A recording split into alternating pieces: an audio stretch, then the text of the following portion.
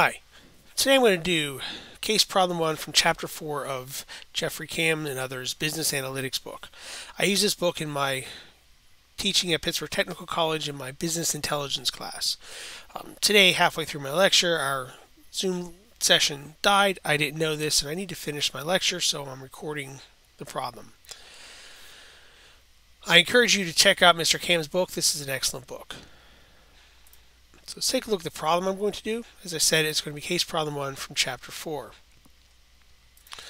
In this scenario, the newspaper in Hamilton County was trying to do a evaluation or ranking of Hamilton County judges.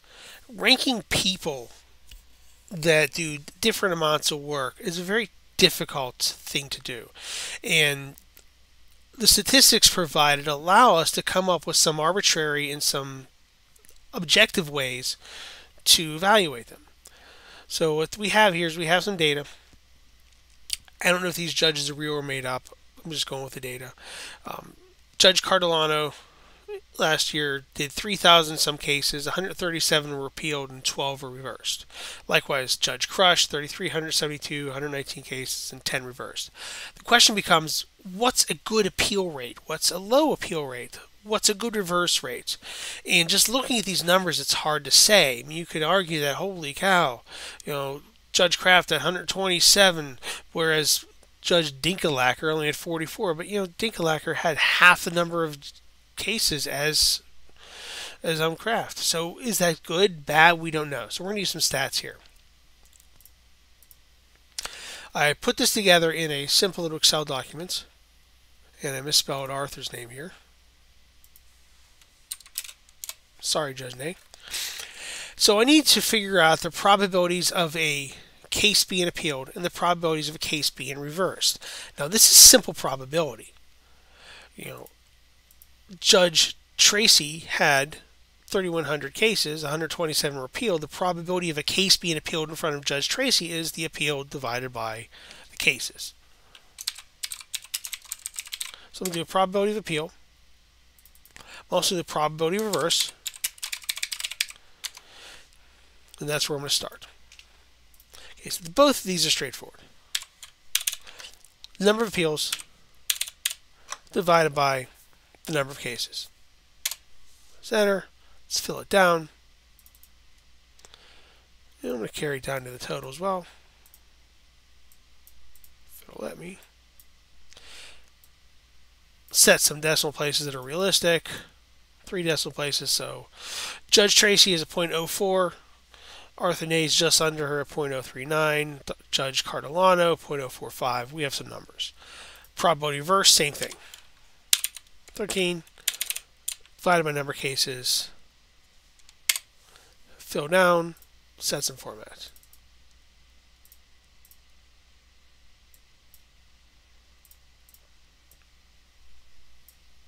I'm just going to set all these to 3 decimal places.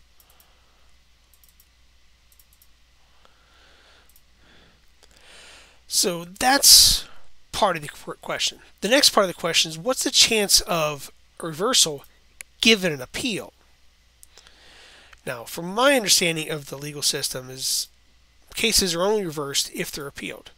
I'm going to ignore special scenarios where a case gets thrown out after new evidence came up. I don't know how it works. I'm assuming that a case can only get reversed on appeal. So this is the probability of reversal given appeal, which is the probability of reversal and repeal or intersect repeal over the probability of appeal. That's your basic conditional probability formula. So I'm going to make the statement that this number is reverse intersect appeal. Okay?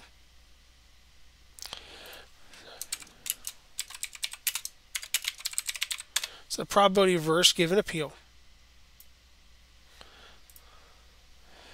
I'm going to say that's equal to, which is my definition of reverse intersect appeal. Appeal. Bam. Fill down.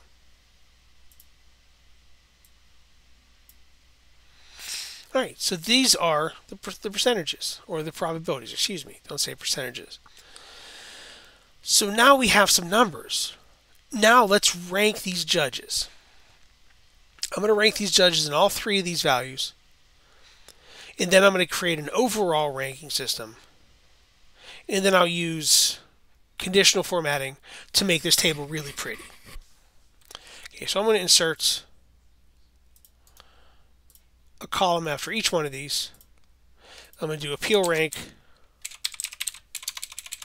Oops. Reverse rank. And PR given A rank.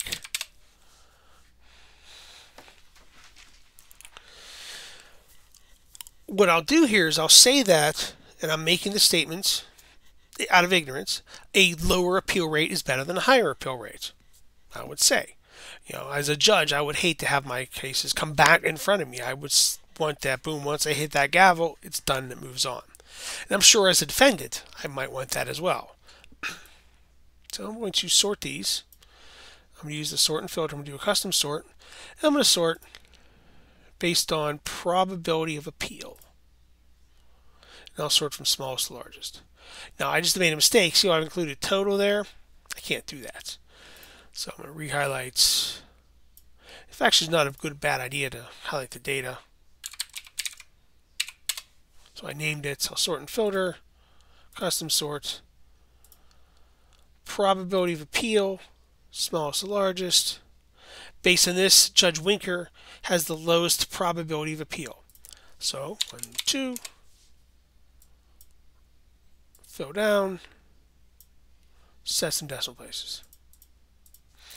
So if we're just ranking on appeal alone, Winker's number 1, Judge Hogan's number 2, Judge Dinkelacker's number 3. I'm going to do the same thing for reverse rank and repeal or reverse given appeal. Highlight my data. Make sure you get all the columns. Ignore the total. Sort and filter, custom sort. This time I'll do it by probability of reversal.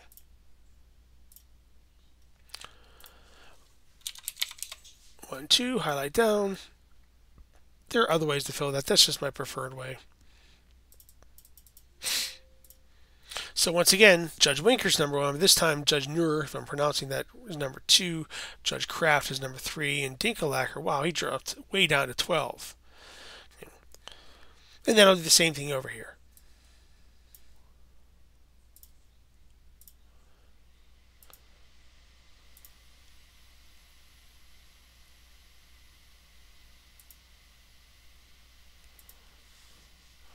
That doesn't look like I did that right. Let me try this again.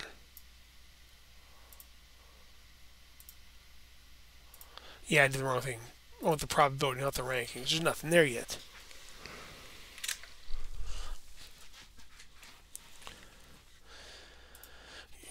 One, two, fill.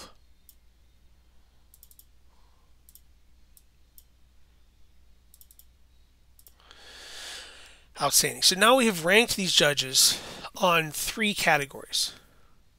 Probability of appeal, probability of reversal, and probability of reversal given appeal. So now let's rank the judges overall. What I'm going to do is I'm going to average these 3 values for each judge, and then I'll rank them based on the average. Inserting 2 columns here, so I'll need 2 eventually, and I'll get rid of 1. So I have average rank. Now, I put it here at the beginning because we want to see that stuff.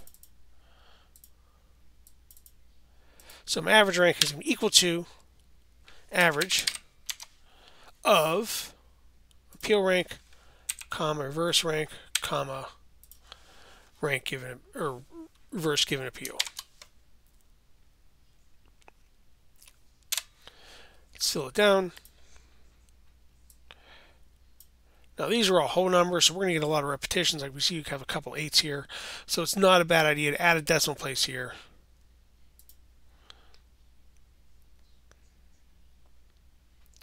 So I get some distinction. Even that, Judge Cardilano and Judge O'Connor, they're right neck and neck. So maybe add a second decimal place. Just so that I can, well, geez, oh man. Cardilano and O'Connor, they're basically the same person.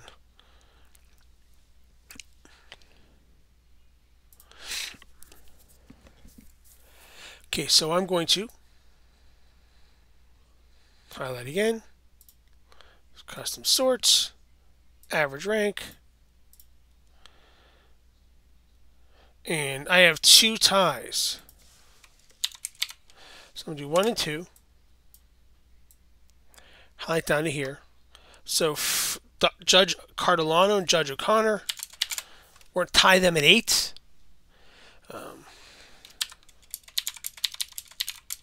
Likewise, Judge Nato and Judge Matthews will tie at 13th, and put Sunderman down there at 14th. You can do that with Excel. I have 7 or 16 judges. It wasn't too bad doing that by hand.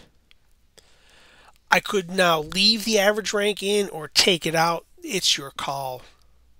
I'm going to hide it.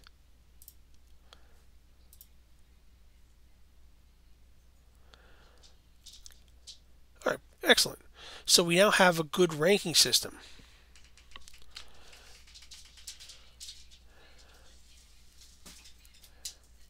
If you want to sort these alphabetically to avoid stigma, it's a really good idea.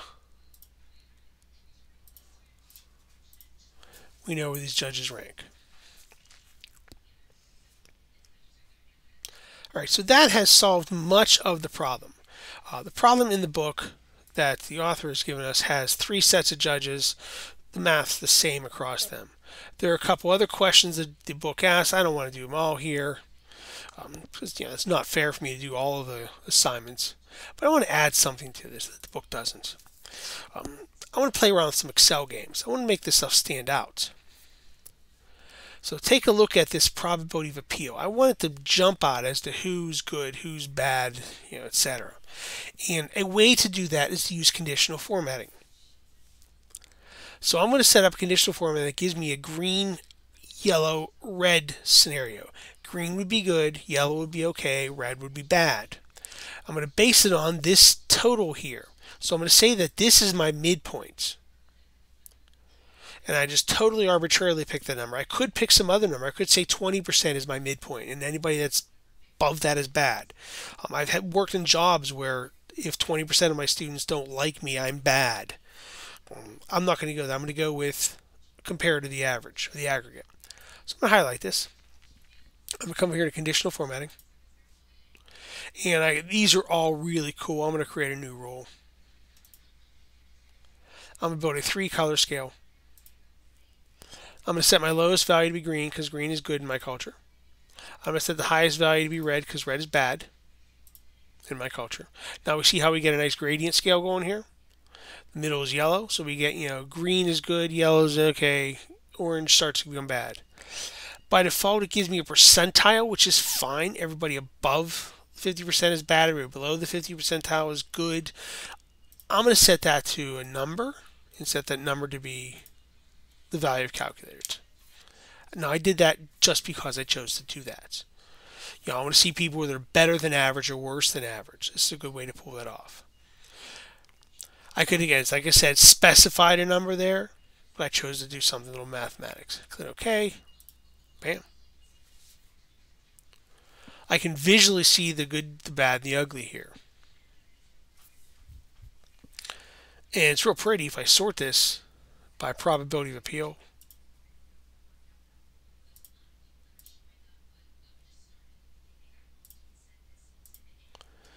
You can see how it gradients down. And Judge Sunderman needs some work. Something's going on with Sunderman if he's got that big of appeal process. Ruhlman, Cardilano, etc. You can see how they get closer to yellow. All these guys right here that are exactly at my number are yellow. They're okay. These are the good ones. I'll do the same thing for reverse. I'll do the same thing for appeal. Conditional formatting, new rule, 3-color scale. I found if I copy this particular format, it doesn't work so well. So I'll just rebuild it.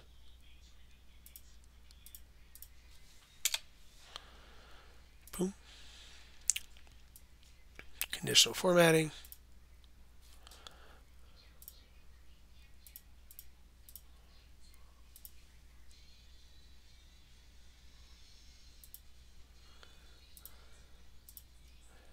I'm such a program. I keep thinking red-green refactor.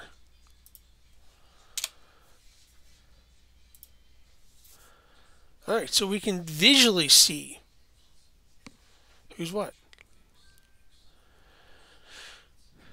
Excel offers lots of cool tricks with these conditional formatting. You can highlight all those numbers that are above the value, below the value. Alright, so this is, as mentioned, this is case problem number 1 from chapter 4 of Jeffrey Camm and others, Business Analytics book. Good luck to you. Thank you for watching. Be safe.